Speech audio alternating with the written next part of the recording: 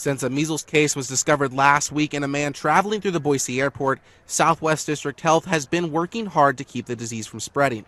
The Idaho Department of Health and Welfare says the man was unvaccinated and exposed during international travel. Yeah, we are concerned for a community-wide outbreak. That's why our team goes out and we identify those contacts of the case to limit exposure.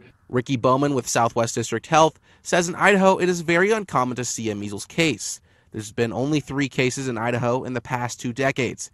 In fact, the case rate has been going down. In the U.S., there were over 1,200 cases in 2019, which dropped to 121 cases in 2022, and now only 22 to date in 2023. If we do see it, it's not like, oh my goodness, it's measles. It's something that we can be prepared for. Measles causes a red blotchy rash that can lead to fever and sore throat that spreads easily and can be serious and even fatal for small children. Because of medical advances, Bowman says that the disease is manageable. Wanting to know if people were concerned about a possible outbreak, I spoke with people in downtown Nampa.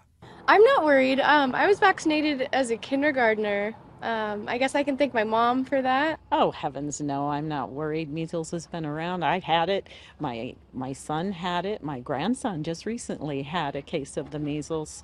And so, yeah, we have vaccines for them. Yeah, I would have to say the best form of protection is going out and getting that MMR vaccine. According to the Idaho Health and Welfare, the first dose of the vaccine is typically administered between 12 and 15 months of age, and again at 4 to 6 years of age. And that has a 97% effective rate for presenting measles after 2 doses.